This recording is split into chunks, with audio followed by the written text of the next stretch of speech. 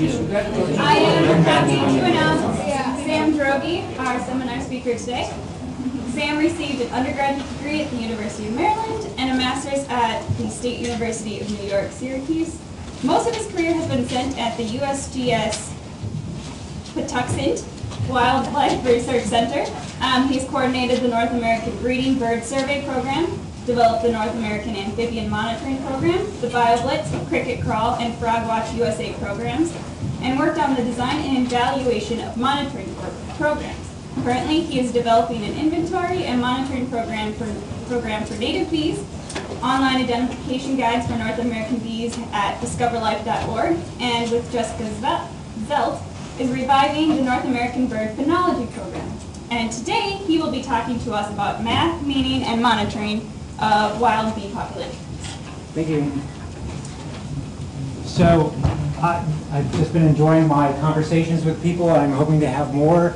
I do have to say that this is a tough audience, at least for me. Maybe you're not a tough audience, you might be a tough audience for other reasons, but to develop a talk for, because usually I have a much more focused, monoculture of reason that I'm talking about. Bee people, statistics, trend analysis, identification of insects, or something like this.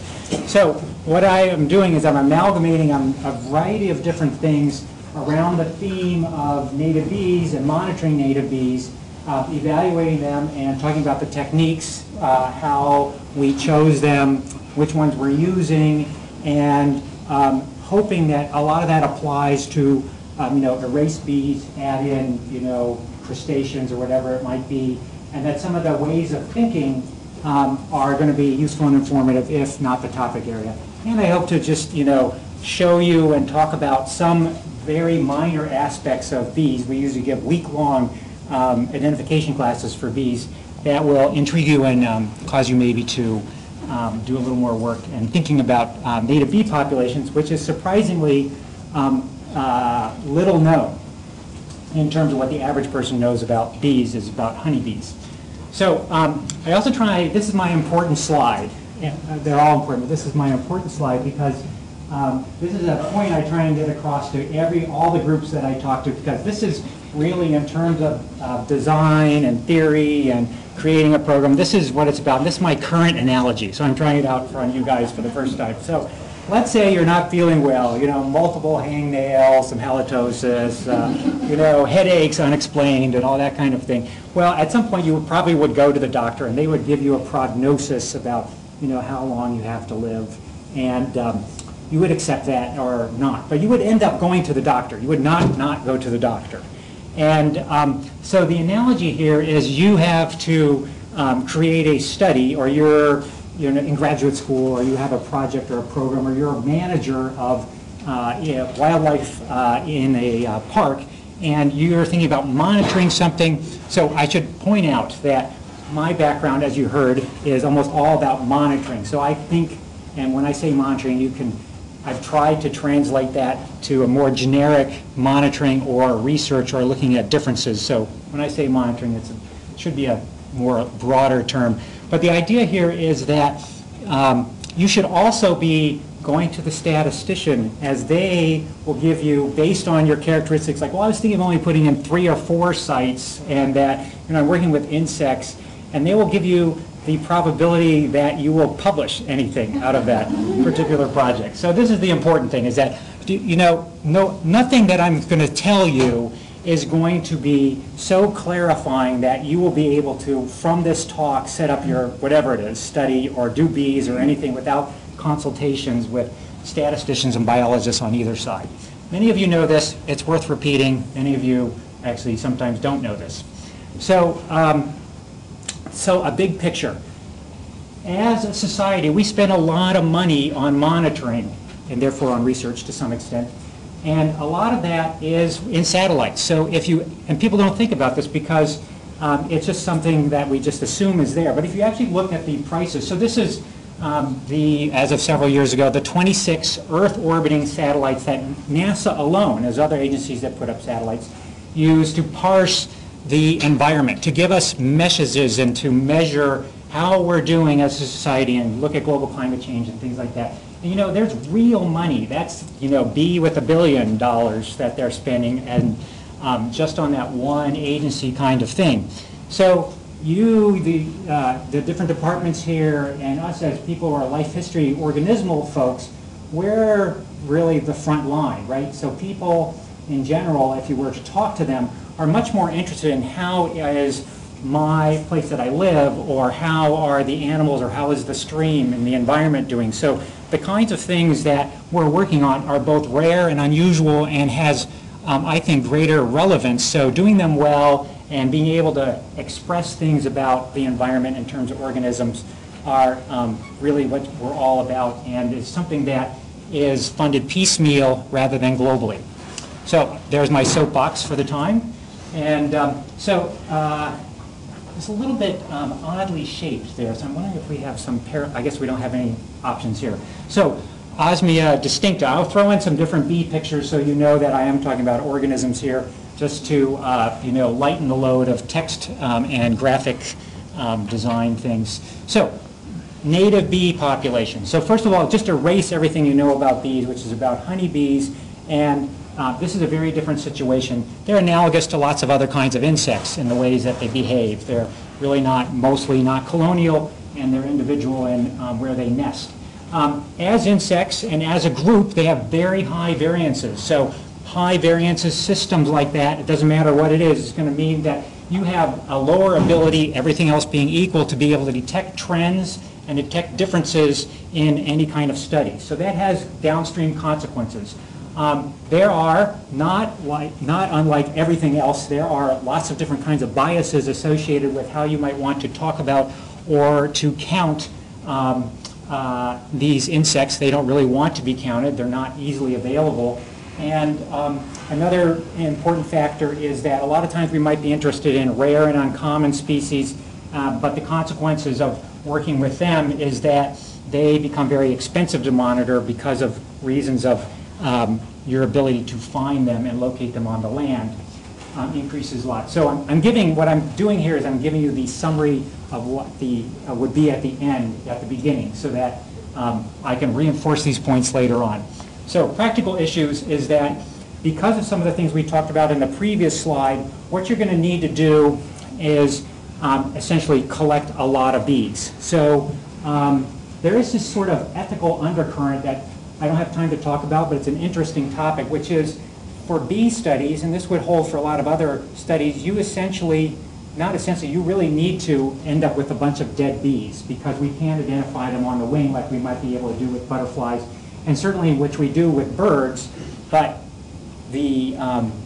I'll maybe bring this back up later, but think about bird monitoring, which is one of the things that we do a lot, as the background of what has been studied in the past. It's been much more vertebrate oriented.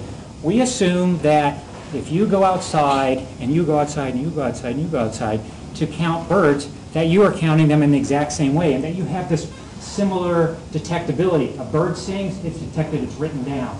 So we know, if we think about it a lot, that that's not true, but yet we still do it, and then we do all these fancy analyses and things like that. That has lots of consequences in terms of issues of bias and inter-observer impacts on how our studies are performed. The good thing here is, even though we're killing a lot of bees, because we can only identify them under the microscope, is that we have voucher specimens. You don't believe that I saw that insect, or you don't need to worry about the different kinds of capture rates. Well, we have a whole set of specimens that we can go back to and look. And you're not doing the bees a favor, I would argue, in general, by counting too few or trying to minimize the number of bees that are killed in your captures, because ultimately you're probably going to make the kinds of statements you would want to make that have conservation implications, because why are you doing this kind of study if not to have conservation implications or implications for agriculture?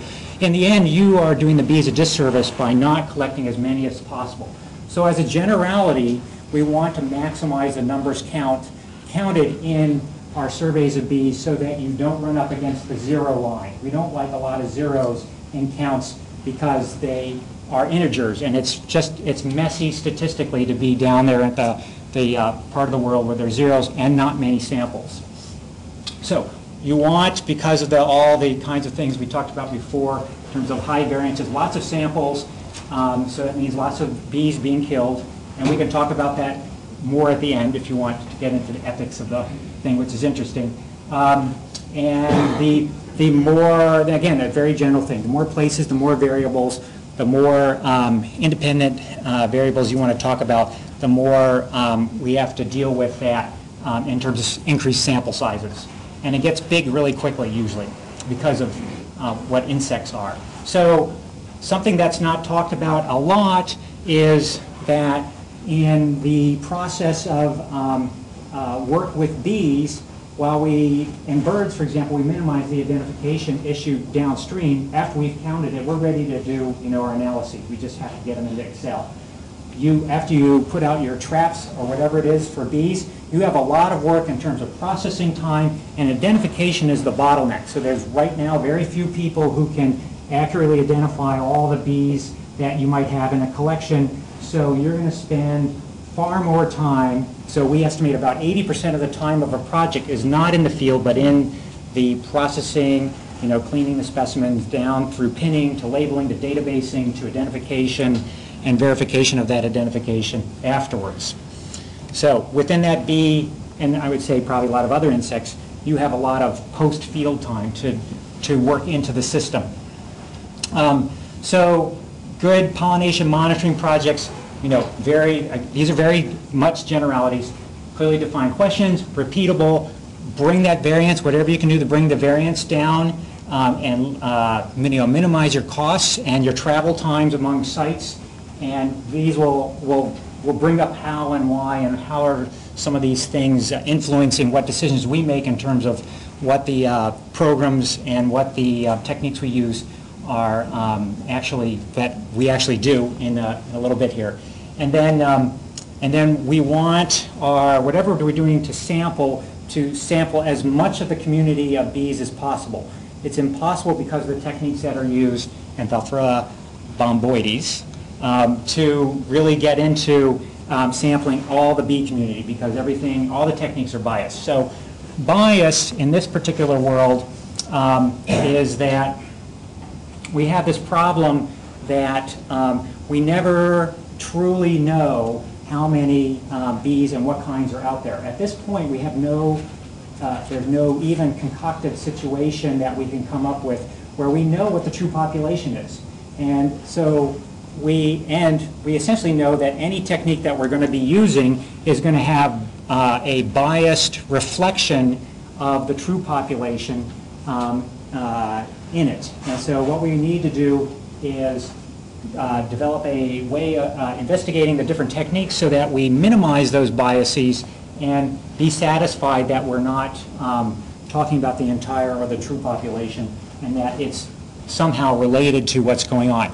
This brings up an entire talk, which would be this relationship between estimating things and the problems that estimation procedures have versus using indices and using indices in a smart way to minimize the known factors of bias rather than the unknowns, which of course are unknown, so you can't minimize them, and all the trade-offs and controversies that are associated with that discussion. So just a few things that we know about in terms of bees that affect that are biasing factors or are affecting how we do the counts, and I think are brought in well sometimes and not brought in well others in terms of how we make choices on when and where to study. So one is phenology. Again, I have a background in bird sampling, and so we all know that all you need to do is go in mid-June and run your breeding census counts, and that all the birds are at their peak in terms of their detectability. They're all lined up in a row. All those phenologies are available, which of course I'm being facetious in that that's not completely true, but it certainly is much truer in birds than it is in bees. So Agapostum and Texanus, here's a phenological chart. That's January, that's December. We have different, sometimes there's more than one brood, there's peaks. Some of this is males coming out, some of it's females coming out. Males and females are essentially different species in terms of how they're parts in the environment. You may or may not be interested in tracking them separately, and they often have things like males are coming out first and the females come out end of the year systems. The males are all being produced, all kinds of crazy things. Here's the same genus, but a different species. It's shifted further into the summer. If we look at, that's Agapostum arborescens. If you look, and this is one of the reasons that I like working with bees, I get to look at them under the microscope, and they're fantastic looking. Just within one genus of bee, here's Andrena fennengeri, March, April, that's the species there. Erigeniae, so the first species was working off of maples mostly. This one's working off of spring beauties and bottomlands. Then we're moving later in the summer. This species is more late spring, wide variety of field flowers. That's Critigii there. Again, we're getting a little parallax issues. Andrena fulvipennis is in sand plains within late season composites. That's fulvipennis. Here Tocincta is goldenrods in late fall. So we have these huge things. When we look at data, we have a study where we're looking on power lines. We're looking at 2 different kinds of treatments of power line vegetation types, and there were significant treatment effects. So the different colors are the treatment effects, but when we do our correspondence analysis of all the data, it's not treatment that comes out as different, it's the 3 different sampling periods within the spring fauna. Extremely different sets of bees were out during that relatively short period of time. So if you back up, if you are running samples across different sites and your different sites are run in different times of year, if you don't block on time, then you get this kind of issue that's either adding variance if you manage to split your study sites among all the different time periods, or worse, it's biased because, you know, all the ones in northern Iowa over here, here's Des Moines, and here's, well, we've lost track of what my geography, Grinnell in Iowa.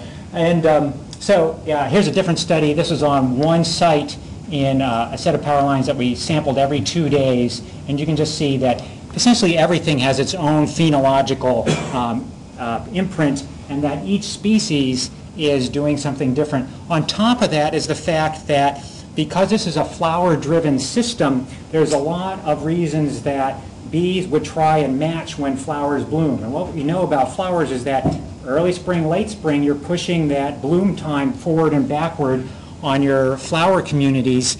And so if you each year decide, maybe it's, and so let me just say, if each year you decide, well, we're just going to sample on April 15th, April 27th, you fix dates, well, your phenological windows are back and forth. So you have a 2-year study, again, you can see how that could add a tremendous amount of bias to your results. And if you're doing it over a long-term trend, well, maybe it adds variance, which is a negative because it means it obscures long-term trends. If you're doing a scientific study and you've split your study across 2 years and you have different effects you're looking at both years, well, now you have confounding effects going on.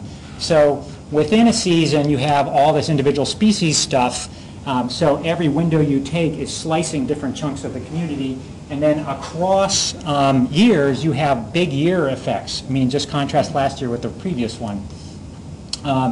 This is one of the xylocopas. So vegetation is another area where we've worked on a lot of biasing issues. So for example, willow has 8 species of Andrena that specialize on willow.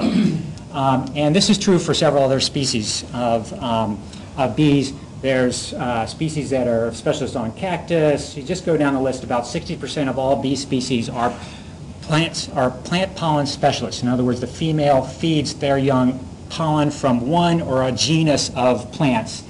And so the issue is that a lot of times then that gets wrapped up in sampling issues. So if you're either not sampling on willow, or if you have what I'll just explain later, our sampling unit of choice are small little traps, these little bowls, and you place the bowls underneath the willow tree, you still don't catch any of these willow specialists, or you catch very, very few, even though above you is this cloud of bees sampling.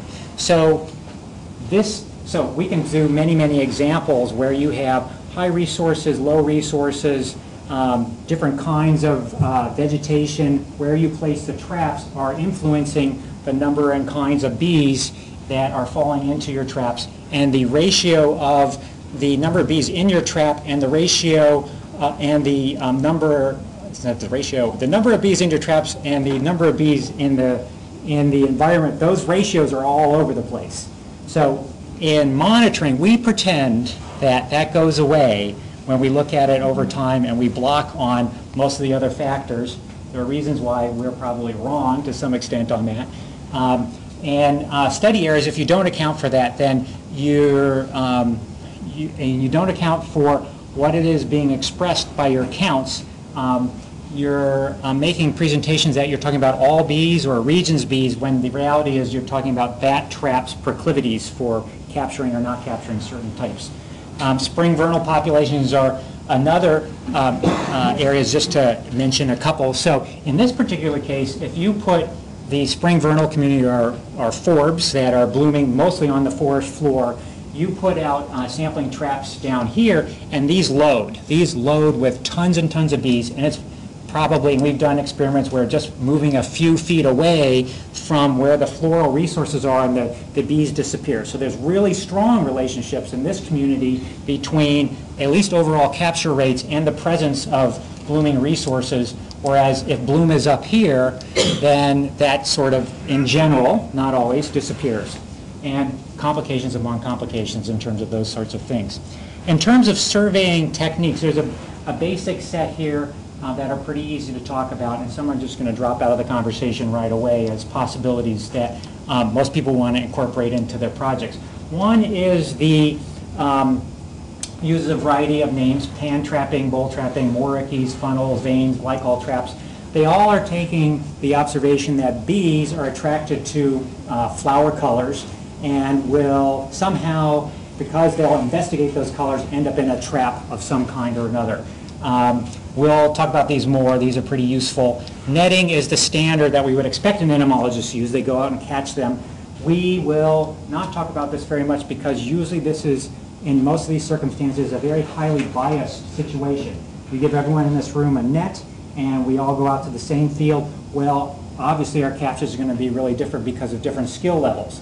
We give 5 different highly skilled, which we have done, bee people who have for years been massively collecting bees, and we go to the same field and we might catch about the same number, but the differences will be also huge because we have developed different proclivities on how we see, how we catch, and what parts of the microenvironment we parse when we are thinking about and looking for bees, and our skill levels are still high. So observer bias in netting is huge despite the fact that we can catch bees.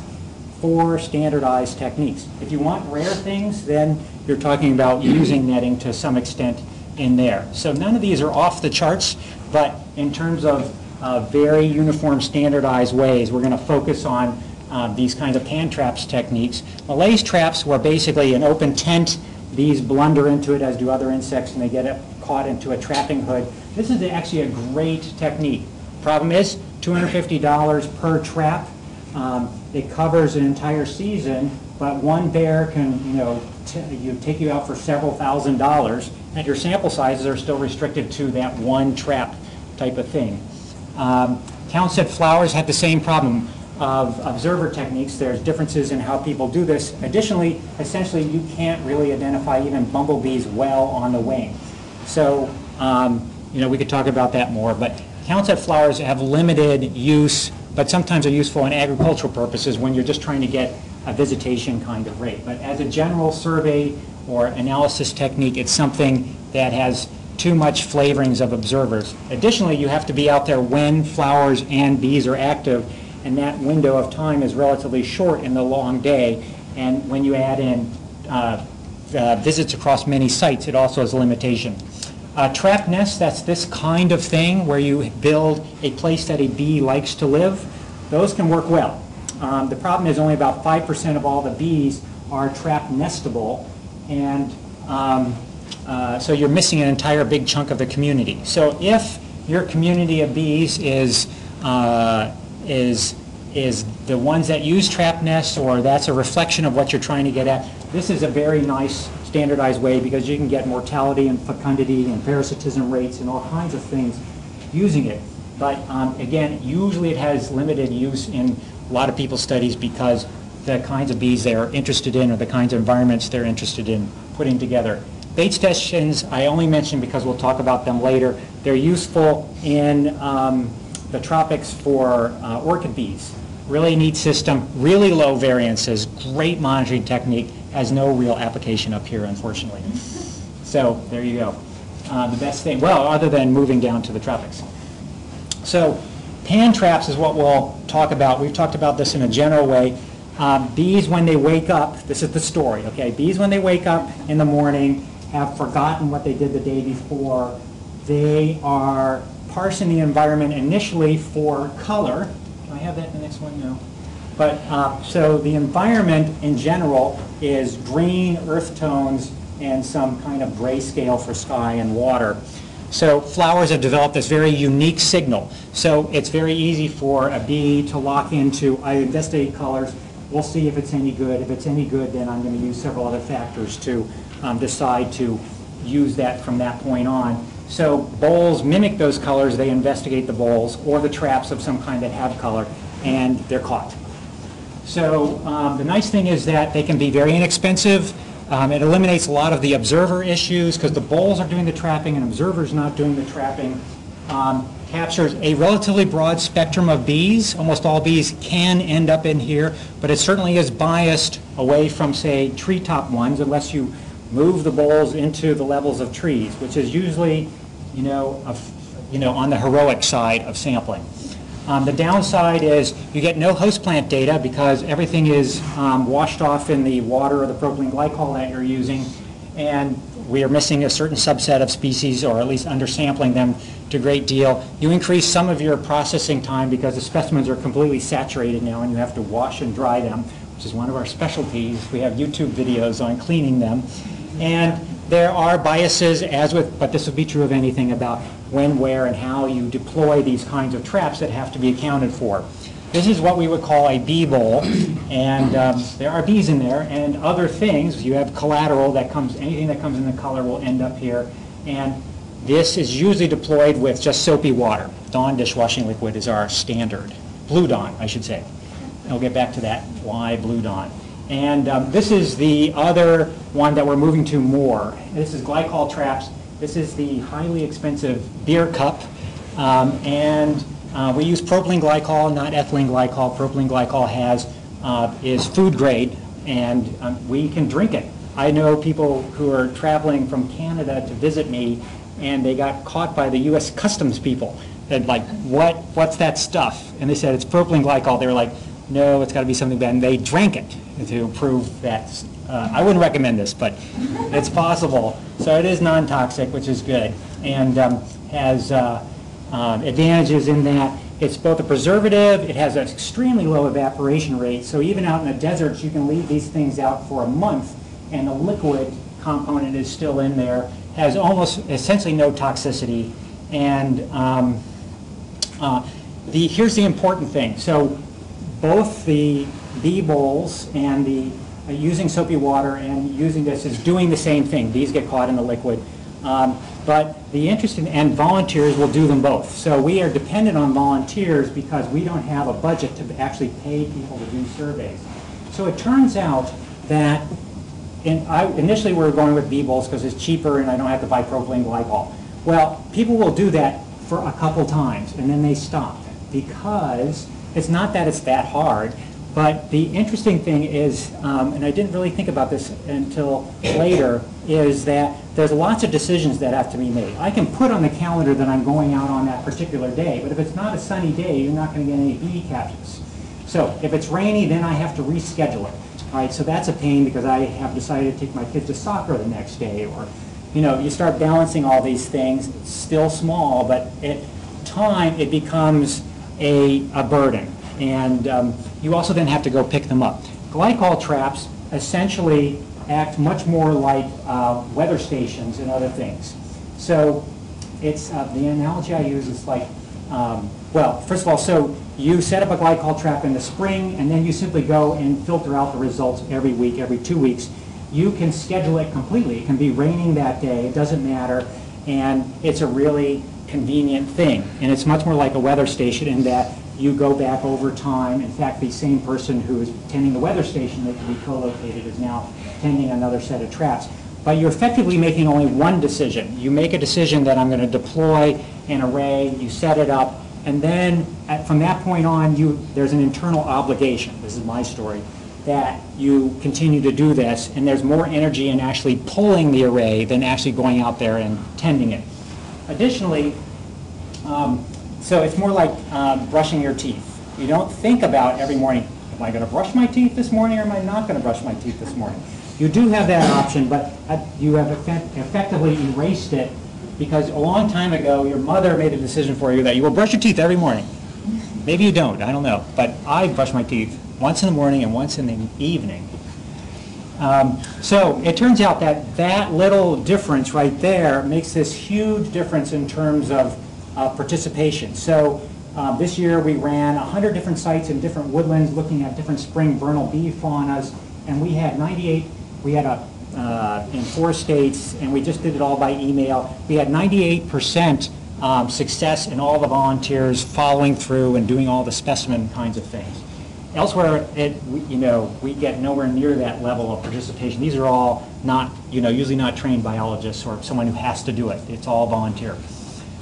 So the negatives is glycol is not free, water is free, and that you can put these things out in the woods. Ultimately, a lot of times mice, will chew the bottoms out, or a bear will come by and bother them. So sometimes you end up having to add in some fencing or some way of keeping them off. I can tell you later, I don't have time now, the story of using the world's most bitter chemical in trying to drive away animals, and why it is so bitter and how it gets all over the place even though you didn't think it would, and into your food even. So that was a good story, but I'm not going to tell you. Another thing that's on the horizon now that we're working with a little bit, and I'm interested in, I'll mention only in passing, are vane traps. It's the same idea. This color here attracts things. They're set up, oops, I don't have a picture of that, in fields. They attract proportionally larger bees that are working from longer distances and pulling them in from what appears to be large areas. You can get huge numbers of bees in these traps.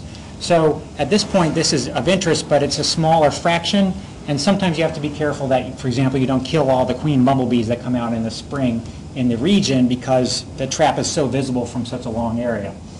But it's useful in certain ways. It's working the same way. So we put out these traps, either glycol traps or the bee bowls, in arrays of multiples. And what we're doing is we're sampling these bees nesting mostly in the immediate area. So we have evidence that a lot of the things that end up in bowls are really just working the immediate area, but we're sampling some unknown component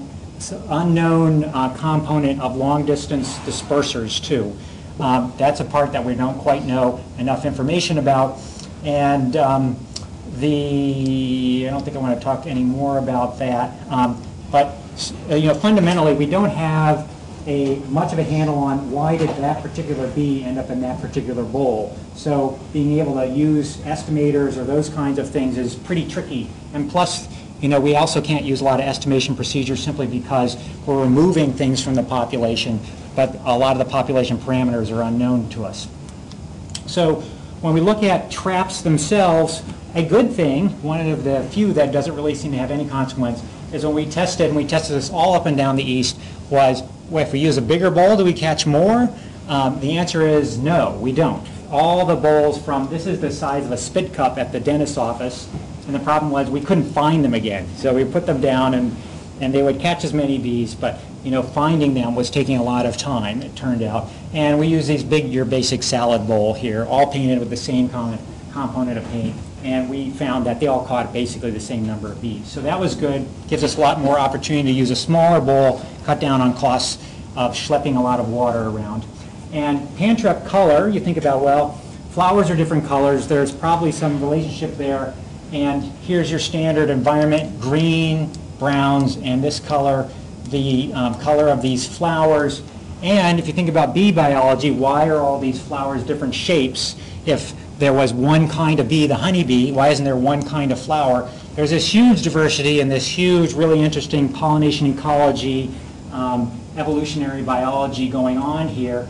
And some of the pictures that we show give you a hint at, if you look on our Flickr site, you'll see more of this, but there's this parallel system of differences in body types, shapes, lengths of tongue, architecture, and bees that I think is personally equally as beautiful, but is also matching those flowers. So there's all this same kind of diversity in types. And indeed, when we start looking at color preferences of which kind of bowl do you die in, we see that the flower, I'm not even showing you all the experiments that, we're putting out red bowls, green. Well, I should mention, red is not, at least in the bees that have been studied to date, red is not a color that bees see. So there may be some bees that see red that we haven't studied, but bees in general do not see red. Butterflies see red, hummingbirds see red, so that'd be a note as to why a flower is a red color. But a lot of red flowers also have a yellow center, which means that they're playing both sides of the street in terms of what pollinators they're trying to attract.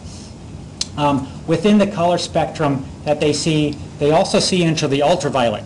This says blue UV, yellow UV, but what we're really talking about is not UV, but is just the inexactness of my labeling. It should be fluorescent blue and fluorescent yellow, which is translating ultraviolet colors into a visible part of the spectrum. So this is what we see, and that's what's available in terms of paints. And there's differences here. Note that everything's starting at 5, but they're all catching a lot of bees if they're a flower color. It turns out, though, when we start looking at individual species, this is from a different study where we caught many, many bees. So you can see here sample sizes here is different colors. White clear is a red color, and red is not a red color. I don't know. But so there's red, no, there's red, and there's clear. They catch no bees, so they're essentially our controls. And then each of these are different species.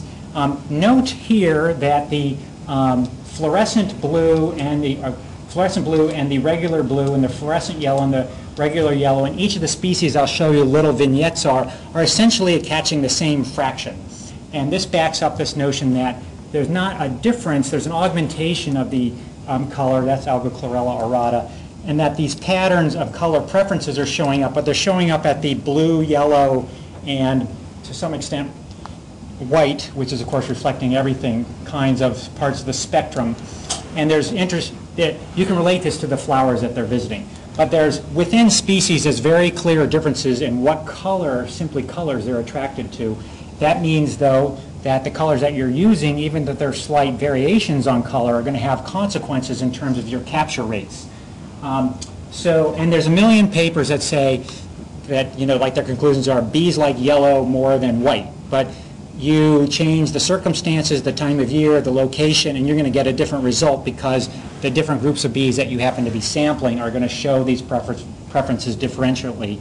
The bottom line is you need at least those 3 colors. When we look at fluorescing colors and we compare them together, we see a huge difference between a fluorescent yellow and a yellow. And partially this is, so why is that different from what I just showed you, which showed you equal results? And this was one of our very first experiments, and I realized that we were putting both bowls next to each other in that experiment. So the bees' opportunity was, I'm going to die in a bowl, but which one am I going to die in? So it's going to die in the one that's more yellowy. But when you spread them apart, and we found that by spreading them apart at some point 5 meters, you don't get trap interference. In other words, you're getting the same capture rates among all bowls. Essentially, a bee is deciding, do I go into that bowl or do I not go into that bowl? And then you even out the capture rates between the yellow and the fluorescent yellow. The thing here is, though, that we have standardized colors now that we've worked the pigments out on so that you can buy them, and all of us can be potentially comparing our same trap results because we're using the exact same color, unless the pigment people are playing differences. Look at the color spectrograph on some of these things. Here's a fluorescent yellow bowl. So here's the standard at 100% reflectance, and this UV, this fluorescent, which is taking the UV compound and pumping it into this actually green to yellow part here, is boosting it way up. If we look at white, here we have the 100% reflectance. Here's white, which is reflecting all colors. and very little. The UV part that bees, that we're not seeing, that bees are somewhere in this sort of range here. And you can see there's very little reflectance in the UV part. Bees see the same range of colors, but shifted up. So they're seeing in UV. We don't see in UV, so to date, we haven't really investigated what about colors that are reflecting UV. Because it's very difficult, and I'm working on this, but I can tell you some stories about what doesn't work, to find a paint that reflects UV that's not a fluorescent color, because it's reflecting a color that we absolutely don't see at all. So why would anyone manufacture an invisible color? And the answer is maybe there are some specialty people. There's these weird, fish catching guys, and they claim, and we have to run these tests to see if it really is reflect. They say, like, here's the magic paint. These will bring in bigger bass because it's reflecting in the UV. Now, we did this with the duck decoy people who claimed that their UV paints were reflecting UV and you should paint your decoys with it. And it was like, it was essentially water. It wasn't reflecting anything. So we didn't rat them out yet. But this is a UV paint. This is the one from the duck decoy people. It is reflecting some UV, but here's the rest of the color, which is a yellow. It's mostly yellow. Here's a bounce up. We're trying to work that out to see if UV is something we want to add to the arsenal. So anyway, too long a story about what's intriguing me today is ultraviolet colors. So multiple colors, and right now we standard on these three. This seems to work for most of the circumstances. Now, we know that flowers smell. We can smell those flowers, and so bees with those things on top of their head have these great ability to parts per billion, parts per trillion detect chemicals in their environment. Remember, a lot of their lives are underground or in complete darkness, and they are using, the story would go, they're using scent as the secondary route to take them back to good patches of floral resources that they first detected by looking for color, maybe a couple other things. And so it makes sense to add scents to your traps to see if that would attract even more bees. And thankfully, it did not. So basically, there's like your perfect pie chart. We have tried since this time. These were, what do they call them? Essential oils. So theoretically, they were, as the flower would produce them. We've tried a million other things that don't work, and I think I have a slide, but I'll tell you the bottom line is don't use citrus oils. So you wouldn't necessarily use citrus oil, but you might use a citrus-based detergent to use in your glycol traps and your water traps because you want a detergent to cut off the surface tension. And the only thing that really had any impact on capture rates that you could add to the water was citrus-scented detergent. It dropped the catch dramatically because citrus oils are an insect repellent, because the citrus tree wants an elephant to eat the oranges, not a bug, so to speak. So in the tropics, Frank Parker, who is one of my mentors for bee work, he worked out a lot of the bee bowl initial stuff, he noticed that the best place to catch bees in tropical environments was the jungle bar. And I don't know if he, participated in the jungle bar before, it became true. But when in jungle bars, it wasn't, jungle bars would be not having, a noticeable restroom. You just went outside and the guys would pee in the bushes.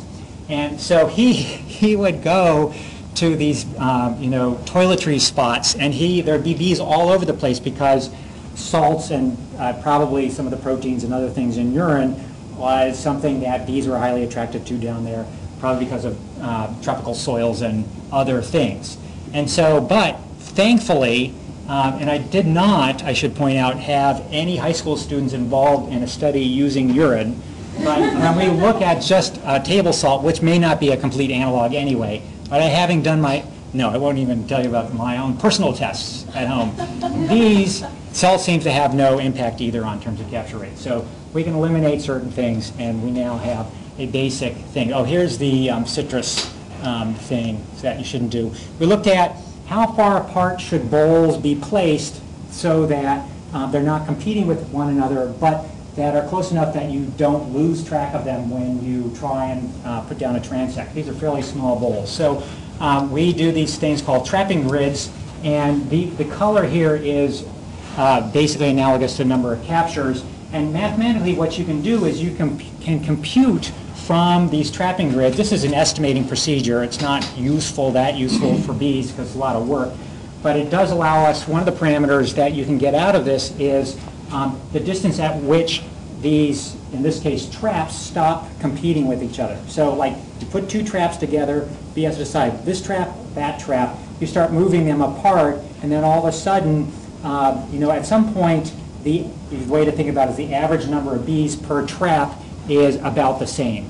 So it turns out that the answer is fairly short. So after 3 of these different studies, we found that it was somewhere between 3 and 4 meters, which is convenient. So we set it at 5 meters apart, and there's other reasons to think about geography and placement of traps, but at least we know that we're sort of maximizing our capture rates per bowl by setting them 5 meters apart or more.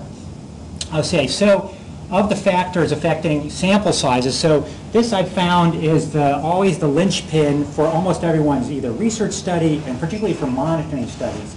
And I spent, Philip may even remember this, but I spent a very early part of my career trying to figure out how many samples I needed when I was setting up monitoring programs. And, that was another whole lecture, is sample sizes. But the answer in a chunk of that answer is in terms of an actual parameter that you would bring out from data that were collected is the variation of your sample, the variability. So in trends, it's going to be variability from year to year. In another study, it'll be a variance estimate. Elsewhere, because mostly I look at variability among years, I'm going to talk about that, but the analogy and probably the ratios, like this is highly variable, are going to hold true for any kind of thing that you might study. So the general principles would hold. And also when you affect sample size, you have to define what you mean by precision, how you want to talk about things. And then what do you mean when you talk about, I want to look at differences, I want to look at change, I want to look at trend. You need to define those too. Again, whole lectures to work on what that means that we're going to just pass over right now, and you can talk to me or someone else later. So now what I want to do is I just want to introduce, a lot of you know coefficient of variability. It's just a standardized way to talk about variance because variance is related to the mean count. And so if I'm talking about tiny numbers or I'm talking about large numbers, I have at least some way of starting to standardize that. And I don't know, I've been using this for years. There's probably a more nuanced way to talk about that. Someone should email me what that is. But it's basically just the standard deviation divided by the mean. And that evens out a lot of issues. Okay, wait, did I do that? Yeah. And so if you have a high CV, that means it's a noisy system. It's going to be harder to detect trends or differences if your year-to-year variance, so again, I'm just using that as a surrogate. Other variances are useful for different kinds of questions. But what the bees are doing from year to year are also going to be impacting a lot of your individual studies, which is they are very volatile, high R species. And so high CVs, so our goal is going to be to keep those CVs as low as possible, and we'll look at some patterns as any trend, or a difference among sites, it's going to be hard to detect, all else being equal. If you, high CVs means that for any given kind of difference or detection or trend that you would like to detect, you're going to have many more samples. And cost is going to be higher, time is going to be higher. And we don't necessarily have to worry at this point, the source of variance is just variance, so the fact that some is error and some is sample, it doesn't matter. It still impacts these sample size equations or simulations. So we're going to try and lower that as much as possible. We're looking at some of the stuff that exists in the literature. So we went in and talked to our buddies and said, give me any kind of count you have of different kinds of bee survey techniques over a series of years so that I can calculate a mean and standard deviation. We gathered those for various techniques and we looked at them in different ways. In the case of abundance, we saw that so 50% is a good goal. Like if your CV is below 50%, you're doing essentially what's a pretty good job. We don't want to think about calculations or anything, but below 50% is good. above 50%, 50% is there. And then when we start looking at individual species abundance, we start seeing that, and I'll get back to this in a second, but we're really super high. So this is actually a totally, you don't want to be in this kind of situation. These are the means right here, those lines across. But we're looking at individual species, and I'll get back to that. The different techniques, except for the bait thing, again, is all about the same. So when we're looking, I'm just comparing techniques. All these different techniques, netting, malaise traps, are all showing about the same pattern in their variances. So there's not a reason to choose, other than looking at euglossine bees in the tropics, any one of these techniques over and over, because they're getting lower, they're giving you lower samples or lower variance, which will mean that you can get away with lower sample sizes. When we drill in and we look at bowls, so the trapping technique I like the most, and we look at individual species abundance, man, it is really high. There's the means. These are 16 different study areas or in different studies. And first of all, it's very uniform, right? Well, one of the issues here is that a lot of these are rare species. So you got lots of zeros, and mathematically you run into an issue where your CVs are going to be end up being high. So we look at netting, same thing essentially in terms of individual species. So let's just look at the 5 most common species in each of these studies.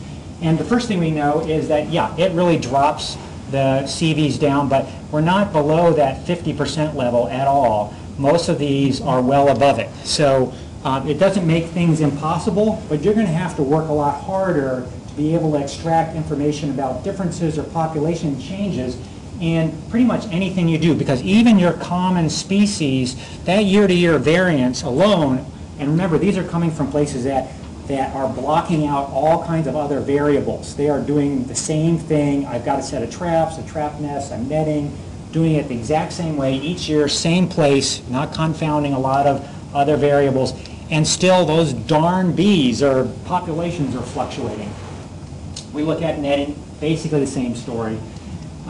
We look, though, at if we change our measure, instead of the top 5 species, we just say all bees. I'm lumping all bees together. First of all, I've erased all kinds of really interesting natural history information, but boy, have I tamed the coefficient of variation. This is worthy of further discussions as why this is, but if you're just interested, are there differences in the number of bees in this treatment and that treatment? Well, just pull everything together. Now, a lot of loss of information about the details, but remember that in some of your cases, you're just interested in the total number of bees, right? You're answering a question, do I have more bees or do I not? And this is a potentially great solution because your CVs are way tame when you answer that question, because at that point, these techniques are catching a lot of bees, and so that's in your favor. Netting averages, abundance, the same, maybe a little bit worse, but basically we're still way below 50 most of the time. I'll show you another study. I know I'm over time, so as usual. We looked at Forest Service sites, glycol traps for many years, had lots of data, running it all summer, so I'm getting rid of a lot of phenological issues, and I'm asking the same kind of questions. We get great separation among the sites, lots of genera, lots of species. I look at CVs of the counts. If I look at just the changes in general, I look at these are, the average is 13%. So again, by conflating everything down to the genus, at the genus level, I am getting, these are the averages for each of the genera, a really good, strong ability, because I have low variance among years, in able to talk about that. But I've lost a lot of that natural history information again. If I look at the total individuals, the average is 47, and if we get rid of that one, it's down to 38%. Also good. The total individuals all bees are changing kinds of questions, or the difference in all different bees across 2 sites or something. If I look at just honeybees, well, we got higher. The average is now up to 62%, and there's a honeybee. And like another species that's common, Algochlora pura, I also get averaging higher species. We look at all the bumblebees, up around 50%. So it becomes reasonable. So the bottom line in terms of these kinds of issues is if you you get large gains in shrinking that CV, which is a big goal in any kind of monitoring or study if you pool across species. You also get a large gain if you pool across time. So if I take all the sites I'm sampling multiple times in the year and I just mush them all together and look at that, I'm gaining large numbers of individuals, and that has a large gain. If I have a study where I have 15 sites and I pool across those sites, very small gains, probably because the differences among the sites, I'm guessing, again, we haven't parsed this out, is not giving us very much power. The sites are doing, essentially are doing different things, and are, you know, actually, so when we look at this, it's true. So if I want to predict what the CV will be 5 years from now from my first 5 years of data when I have long data sets, we did this with frog stuff actually, amphibian data. At a site level, the first 5 years is highly predictive of what the CV will be for the last 5 years, really highly predictive. If it was high CVs initially, it's going to end up in high CVs. But in a study area that has multiple locations, the predictability of one site to what the other site's variances are is essentially nil. So even though they're in the same region, you know, could be feet, could be meters away, the variances are inherent to the location, and so therefore pooling things is across geographic locations is no good, and therefore analyzing things across by lumping your geographic locations, or at least not allowing for different trajectories by site, is going to be something you have to take into effect. All right, you know, so I'm way over, so I'm going to skip over like how do you figure out how many bowls you have. I am really close to the end here though. So specimen processing, just to get back to that, we have spent ungodly amounts of time working out how to efficiently process thousands and thousands of specimens as quickly as possible. Our bees per minute are the best in the world. So you can look at our YouTube videos to figure that out. This is, you know, one component, end component of how, you know, in our workflow. And the future will be that identification will be taken care of by the molecular people. I used to scoff at this, but now I believe that we really will be able to just grind up samples and get counts out of that. There finally is my last slide, and that's my email address down there. And I'm happy to talk over a beer tonight or to answer questions by email, because I've skipped over like 1,000 things, most of which is the species biology, which is way more interesting than some of these sampling things. So, thank you.